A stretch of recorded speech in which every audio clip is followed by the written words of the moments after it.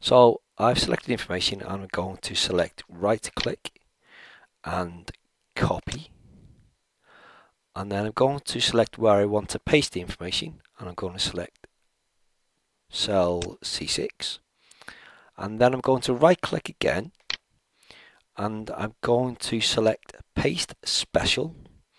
Now please note, on later versions of Excel you might have a couple of options for paste displayed here, and if you hover over the transpose option, please select that one.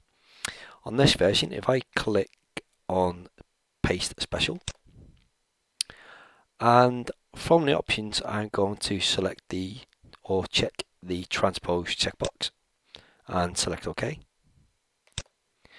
and you can see the information has been copied from a row into a column, which is exactly what we wanted. Bye bye.